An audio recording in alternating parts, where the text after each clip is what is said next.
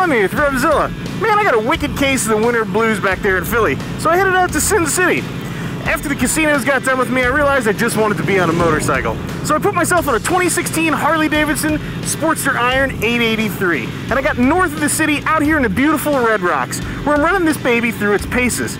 Now, those of you who are familiar with the Sportster know that this is the modifier's dream. If you want to get into the world of backyard building, the Sporty is arguably the best platform upon which to do so. So we're going to give you the standard RevZilla review. I'm going to tell you about how this gets up and goes and how it hauls down to a stop, and of course we're going to talk about how it makes its way through a turn. But there's a kicker to this review. This bike's actually coming back home with me. We're starting a new Sportster modification series where we're going to bolt all manner of aftermarket parts to this Sportster, and we're going to talk about what parts do best in what scenario. But I'm getting ahead of myself. Let's get out there right now and test this baby in stock trim.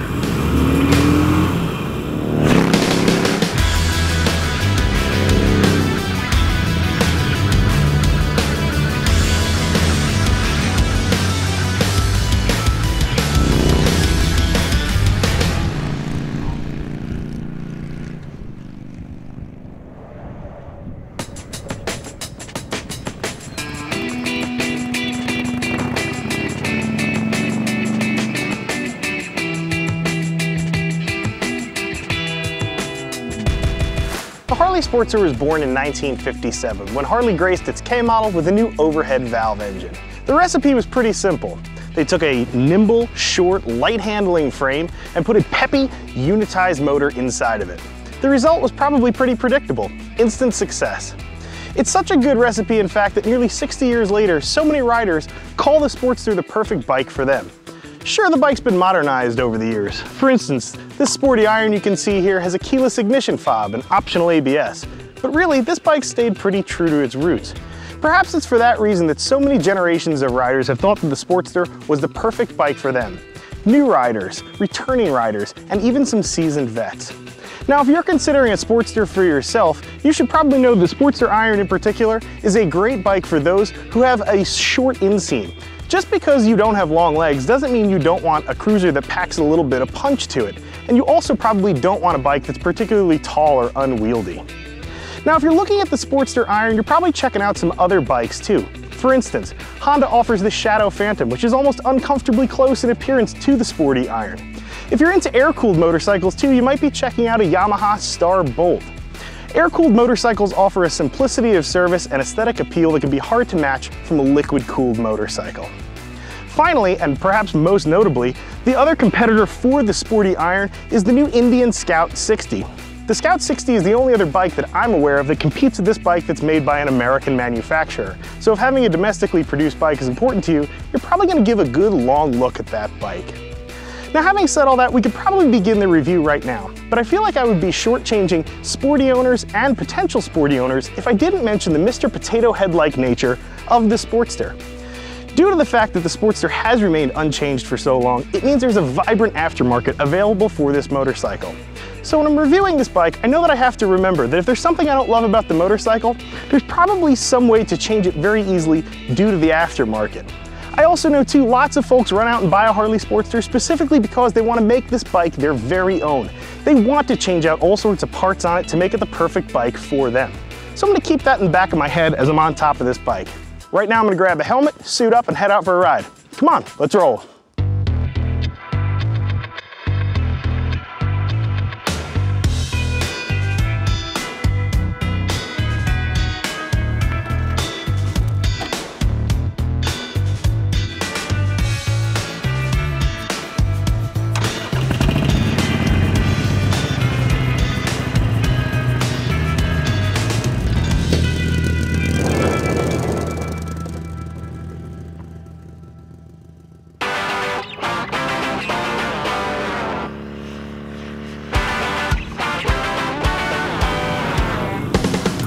Now that I'm on the Sportster, we can talk about what's in the Sportster. The 883cc V-twin has plenty of punch. It's enough to keep new riders entertained and also some old salty dogs too. There's a lot of power here in the area where folks use it on the street, low in the rev range, lots and lots of torque.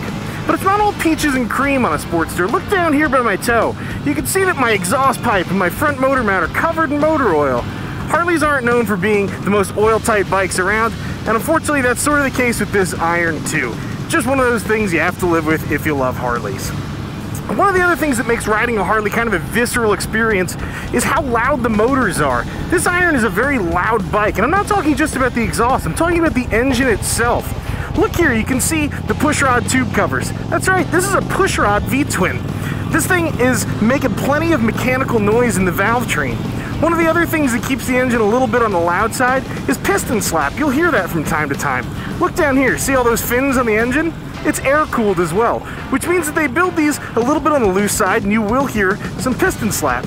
Now some of you may think that the build quality is suspect because of that, and in fact it's actually quite the opposite.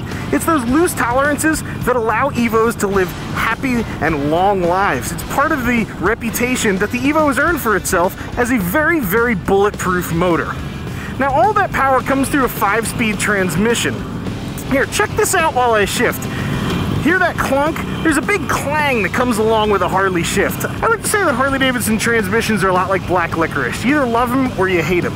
If you're used to that precision click that you'll get with a metric bike, it's a totally different story on a Harley Davidson. These things clang into place. It's kind of like shifting an old Alice Chalmers. Now when it comes to stopping duty, the Sportster is kind of a mixed bag. You can see up front here, we've got an 11.5-inch rotor squeezed by a twin pot caliper. Same setup out back, except we have a 10.5-inch caliper. Now these aren't the greatest brakes in the world, but they're totally commensurate with the going power of this bike. Stopping power is right in line. Nobody's going to confuse these with Brembo monoblocks, but hey, there's pretty good feel at very least because of these braided lines that Harley thought to put onto the motorcycle from the factory. One less thing you're going to have to upgrade. From there, handling is really the next thing on everybody's mind. Now, Sportsters are not all created equal. I happen to think that the Iron 883 is the best handling Sportster you can currently buy from Harley because of this front tire. Look at that baby. It's 19 inches, but it's nice and skinny. Tips into a turn easily. This goes wherever you point the motorcycle. You can see here too, this is a 39mm narrow glide front end. Harley's been using it for a long time. It's not the greatest front end in the world, but there's plenty of aftermarket support to make sure that this front end does exactly whatever you want it to. Now out back, of course, we have new for 2016 preload adjustable shocks.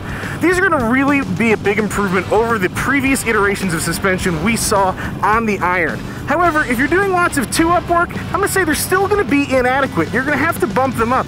And the reason is just the travel. There's not much travel with these. You're well under 2 inches of travel, and that's not really appropriate, especially if you're going to be moving two-up on your motorcycle. The Michelin Scorcher tires are fantastic, and with the exception of some poor ground clearance and these hero blobs down here, this is a great handling bike.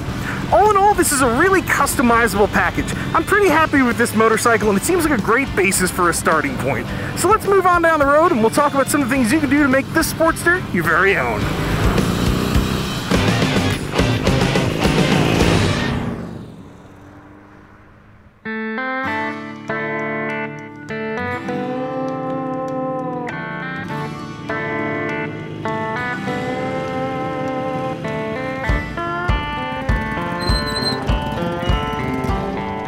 Now, as we just demonstrated, the Sportster is a pretty competent motorcycle, but that's not to say that improvements can't be made. I would modify some things in the Sportster were this my bike, and I'm sure the things that I would change are probably not too different than things that lots of other Sportster owners have changed over the course of the years. Here's what I'd start out with on the Iron. First things first, I think I'd try and give the motor a little bit of attention. That 883cc mill is plenty punchy, but I'm a little bit spoiled. I've also ridden bikes with this same mill that was uncorked, and man, they really did rip. But for those of you who aren't looking to go out there and rip apart your brand new bike, you can probably pick up a few easy ponies just by throwing some simple bolt-ons on there. Let's talk about an air cleaner, a full system exhaust, and I'd also probably put a fuel controller onto this bike to really pep it up a little bit and help unstrangle it some. From there, I would turn my attention to the saddle. The saddle looks great on this bike, but man, it was killing me after about 175 miles. I would replace this with something a little bit more comfortable and something that had a spot for my honey. I like to ride two-up from time to time. If you're considering putting an Iron in your garage though, you should know that it's not just a two-up seat you have to buy. There are no provisions on here for a set of P-pegs. So not only do you have to mentally account for a set of passenger pegs, but you're also gonna wind up purchasing passenger peg mounts. They don't come with the Iron, you're gonna have to come out of your pocket to put a set on there. The final things I would modify on the Sportster are what I'm gonna call the little things. Stuff like where I touch the bike. Parts of me that interact with the motorcycle kind of needs to be modified so that it's personal and it makes me feel good when I'm on the bike. Now we're gonna address all these items and probably some more in our sporty modification series. Be sure to subscribe to us on YouTube so that you can catch all of the changes we make on our Iron and find out how these parts work out and what might work well for your Sportster. As for me, I'm gonna head back inside and grab myself a sarsaparilla. Then I'm gonna cruise around a little bit more on some of the roads here in Nevada. I'm Lemmy, I'm out of here.